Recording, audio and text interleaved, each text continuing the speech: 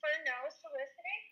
I mean, usually you just want to get referred into the neighborhood. If you can get one person Absolutely. that lives in there, then it's like, this is Jen's. This is a neighborhood where it's no soliciting. Nobody wants you to Right. knock on their door, but That's right. you have damage, and these people could easily slip by the entire storm because nobody's going to come in here and let them know, that they've got damage. So I tell you That's what, right. who do you know? Like, which one of who lives over here in this house? And then write their name down. That way you can just go across the street and say, "Are you Mike?